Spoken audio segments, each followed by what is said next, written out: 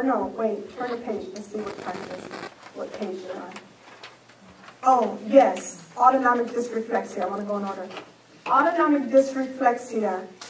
Look at the box on the left and highlight, I hope it says it should say vasodilation.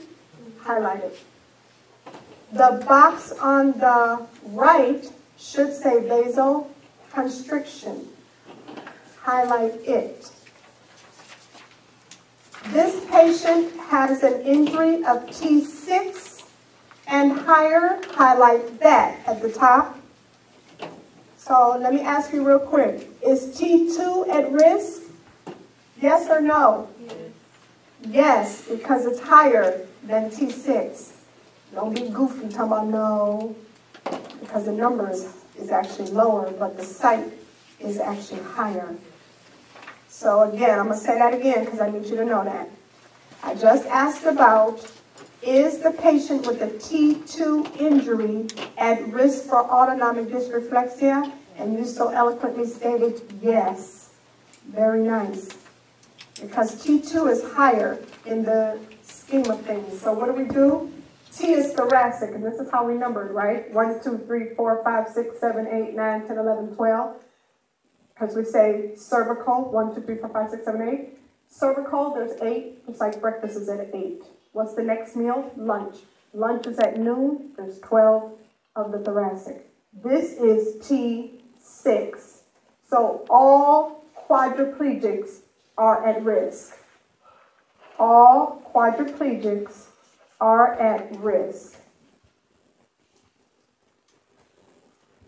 Now, when it comes to this patient with this hot mess of autonomic dysreflexia, every spinal cord injury patient is at risk big time.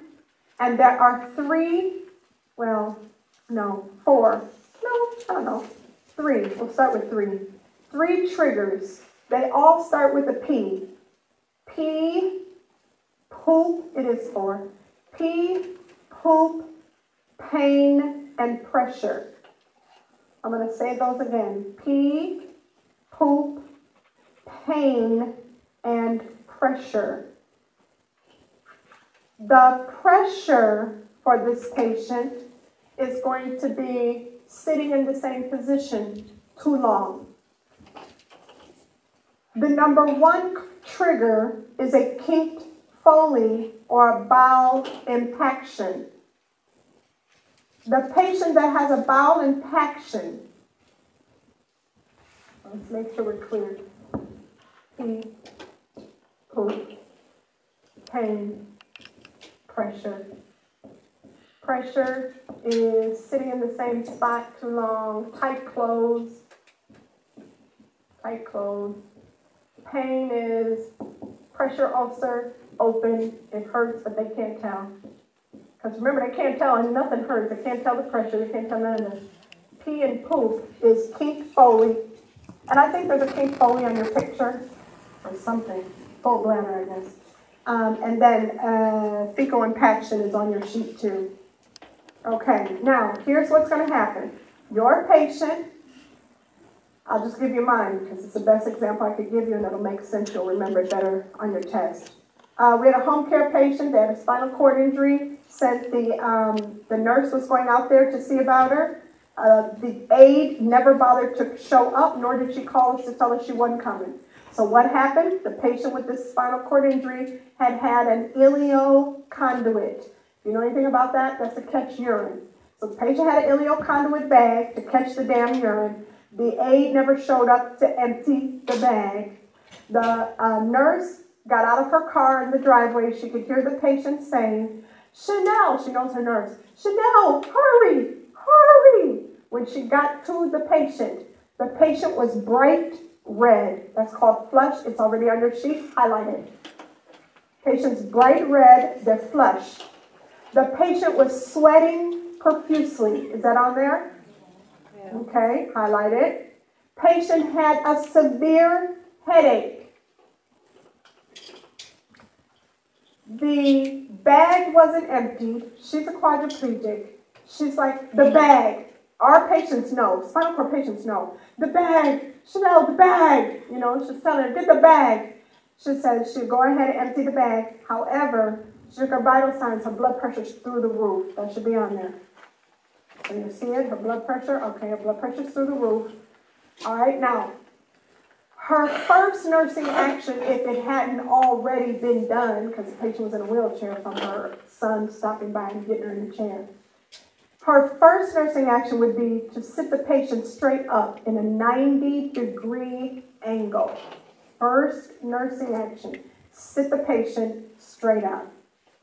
Second nursing action is to try to fix the cause and loosen tight clothing. Because you don't always know the cause, nor does the patient. But if you can figure it out, it's good, okay? So sit the patient straight up, loosen any tight clothing, because maybe that's the cause. Figure out what the cause is. Treat the cause, okay? Then, of course, this blood pressure. You're going to put Procardia / nifedipine.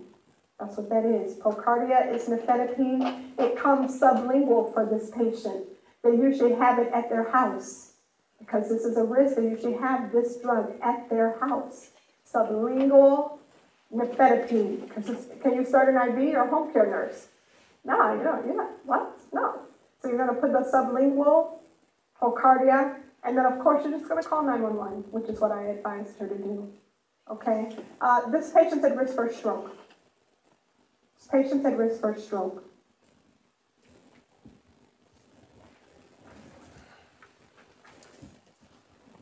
The pressure is so high, the patient is at risk for a stroke.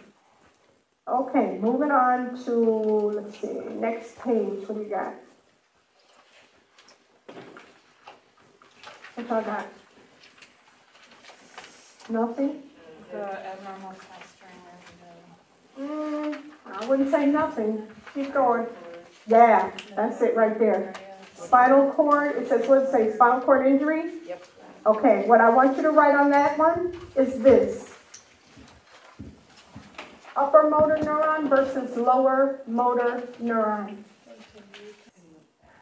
So here we go, babies. For this one, for upper motor neuron, I want you to say to yourself, upper, that's up here. That means the reflexes are high. Okay, so brisk reflexes. Upper motor neuron, brisk reflexes. What's an example? Cerebral palsy, which is real reflexic, and positive Babinski, that's hyperreflexia. So positive Babinski. Now, the opposite, lower motor neuron. Lower motor neuron. This is absent reflexes.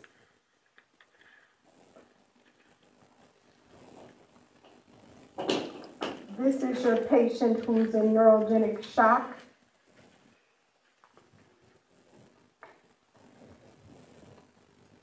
Okay, so paralysis or whatever. And those reflexes are diminished or even absent. Diminished or absent.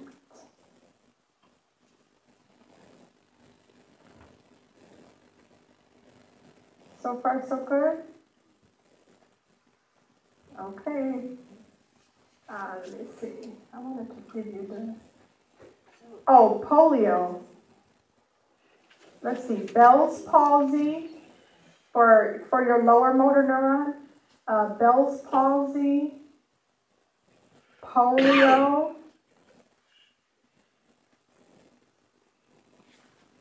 ALS. MS is hyperreflexia. Yeah. Yeah. MS is hyperreflexia. So let's make sure we got our list right. Hyperreflexic, positive Babinski, cerebral palsy, MS, hyporeflexia, Bell's palsy, flaccid patients with the spinal shock, polio, and ALS, amyotrophic lateral sclerosis. What's the other name for ALS? Lou Gehrig's. Good. Okay. So that's that. Now, you'll have your other packet. Go take a pee-pee break. Come right back.